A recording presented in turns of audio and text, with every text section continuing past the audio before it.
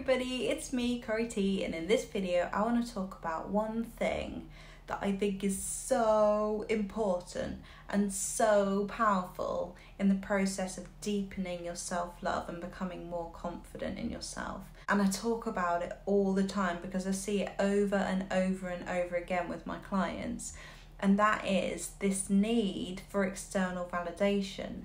Because we're always doing it, we're always looking outside of ourselves to feel that sense of I'm enough, I'm good enough, and I'm worthy of what I want. We're looking outside of ourselves for the proof, for the evidence, and that might be that you need reassurance at work, or that you need your specific person to say a certain thing, or your partner to say a certain thing, or it might be that you really want someone to react to you in a particular way, and then you get really upset when they don't. And the reason for that is because you're outsourcing your sense of self-love, you're outsourcing it. So my biggest tip for you is to stop asking for reassurance and stop looking for validation, and to really notice when you're doing it. Do like an inventory of the way that you've been behaving lately, and look for the ways that you've been seeking external validation.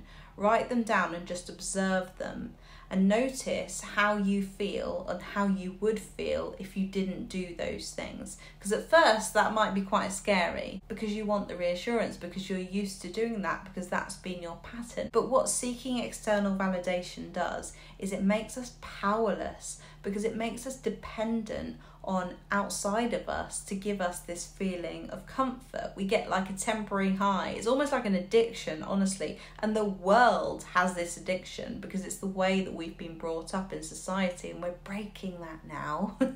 Slowly but surely, the awareness that we're building in this community and in the world is breaking this need for external validation and deepening our sense of self-love. Right, so for example, the way that I saw the transformation and the power of stopping looking for validation for me in one of the areas of my life was when I stopped asking for reassurance about if my music was good enough, if my songs were good enough, or if really anything I did was good enough. But it was particularly useful when I was at uni, because when I started uni doing my master's degree, I was really nervous about what everybody thought of me. I wanted to be the best, and really deep down I knew I was really good at songwriting, but the thing was that I was outsourcing my sense of I'm enough by wanting everybody else to see that I was the best. I was the really great one in the class, and I wanted everybody else to know that, and by me knowing that they knew that, I would feel good enough. And so every week I'd go in and I'd show one of my songs, and my heart would be racing and I'd be really nervous. And sometimes people would be like, wow, that was amazing. And I'd feel great for about 20 minutes. And then I'd be asking questions like, are you sure? Like, was it okay? Was there anything that you think I should change? Or I was asking for reassurance, and I was acting really underconfident. And also I was really wanting reassurance and validation from my family. If I played them one of my songs and they said, oh, I think you should change this bit, or I'm not really sure about that bit, or I don't really know what this song is about, then I would be like distraught and really defensive. And it made me feel like I was so dependent on what other people thought in order for me to feel good enough about what I was doing.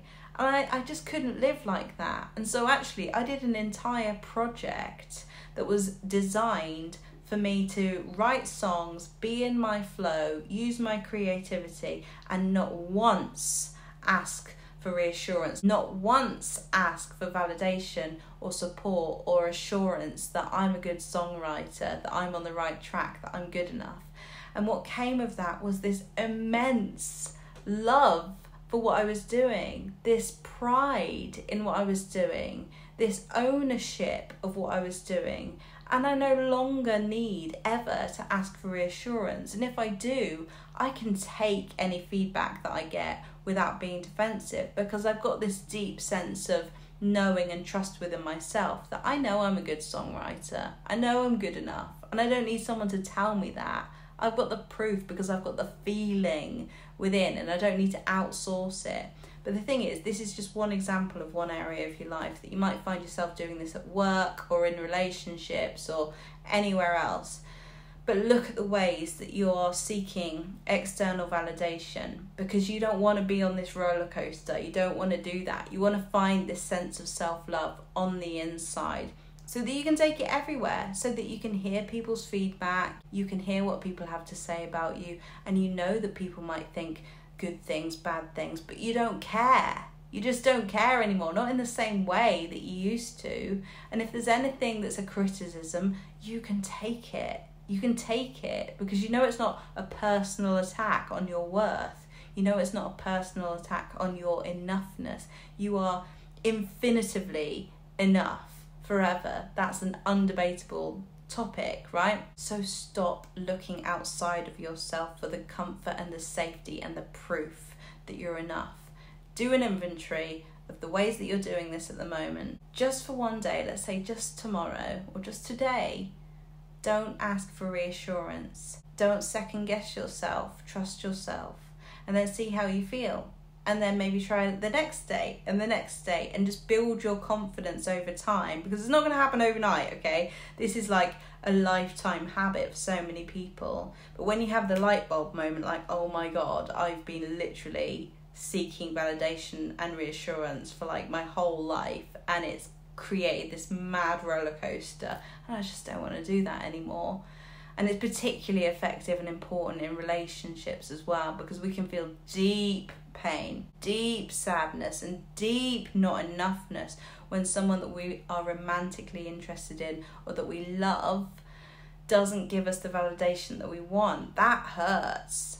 And that is something that you don't need to experience in the same way if you can deepen this sense of self-love and self-trust, and really, really validating and loving and empowering yourself and giving yourself that assurance, because that's where really deep, powerful self-love comes from. So I hope this video has been useful. I would also like to let you know that my small group manifesting session is going to be happening on the 16th of July at 7 p.m. UK time, so 7 p.m. GMT, and you can book a place on my website, and I will see you in the next video. Bye!